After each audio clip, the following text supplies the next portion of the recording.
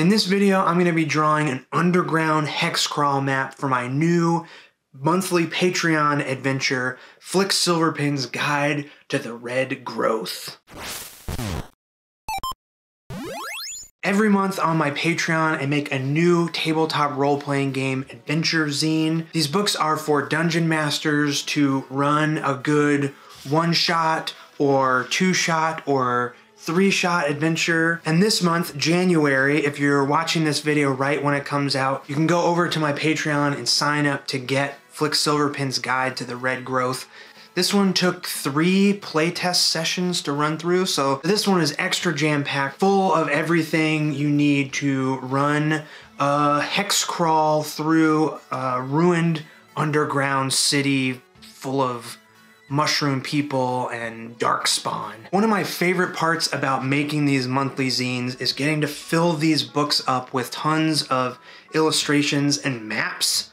I love making maps, and that's exactly what I'm gonna be working on in this video. If that sounds fun, go check out the link to my Patreon, see what it's all about. So let's jump over into Photoshop and get started on this underground hex crawl city adventure map. So I'm starting off with this sort of isometric view of a hex grid, basically just a hex grid tilted at an angle, and that way I can get a little bit of depth going on with this cavernous city map, but still have it be a hex grid for hex crawl, which is what this adventure is going to be. So this is actually a pretty simple map. I know that there's 4 major locations, and really this whole process is just me trying to figure out how to show those 4 locations on top of the hex grid and sort of give enough information that the players are going to want to explore, because this is going to be a player-facing map. The zine will come with a big 11 by 17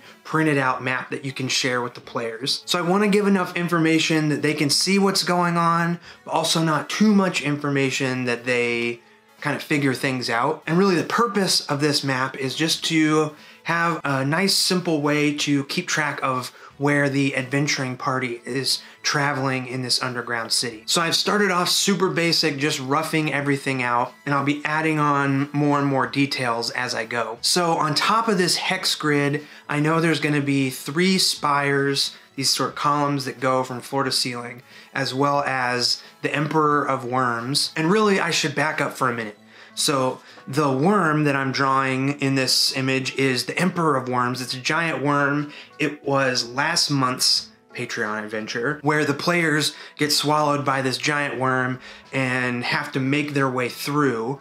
So this month's adventure starts with them coming out the backside of the Emperor of Worms into this giant cave with these 3 spires. So the title of this month's adventure, The Red Growth, comes from this super poisonous fungus that has spread all over this cavern and has sort of ruined this city that the players are going to be exploring. So instead of drawing these hexes filled with little mushroom houses and stuff, this whole cavern has been taken over by the red growth. So really this adventure is traveling through this maze of super poisonous fungus and encountering all the dangerous stuff from hex to hex that's all listed in tables and stuff in the actual zine. So I realized before I get too far into drawing all of the fungus everywhere that I needed to label these locations. So I'm cheating a little bit and I used a font on its own layer, turned the transparency down, and I'm tracing over it. Just a simple way to make sure that the labels are really extra legible, but I'm also using the same brush that I'm doing the rest of the drawing with, so it all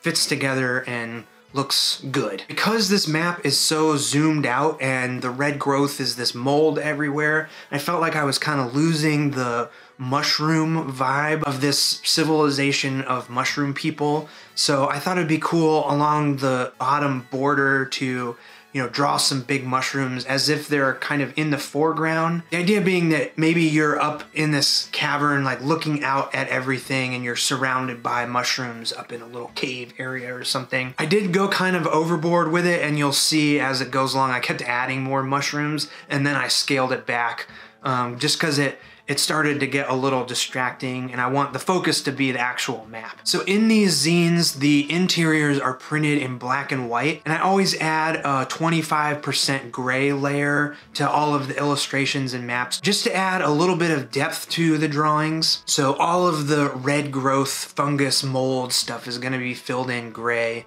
and then I'll use it in a few other places to add some detail. But really, this map isn't that complicated. Like I said at the beginning, you know, I don't want to give all of the secrets away, and this is kind of an abstract map really to help players keep track of where they are within the city. So I don't know, I hope watching this process of me trying to figure out how to draw this map. You know, I've never drawn an underground, isometric, hex map, cavern, city, fungus area before, but really it's not that complicated. It's just little clouds of fungus and, you know, lines for cave walls and stuff. So yeah, I just want to encourage you to give drawing a map for your players a shot, even if it's some weird map like an underground fungus land.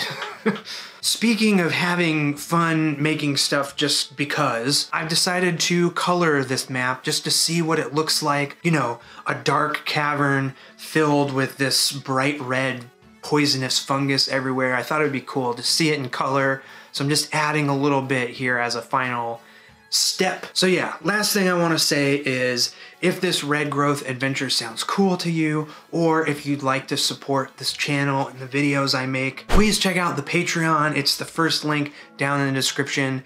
And if you're watching this video right when it comes out, January, you can sign up and get the Flick Silverpin's Guide to the Red Growth Adventure. But if you want to get it mailed to you, it's only in January. It'll be in my shop later on, but yeah, thank you so much for checking out the Patreon. Thank you so much for checking out this video, and I'll see you in the next one. See ya!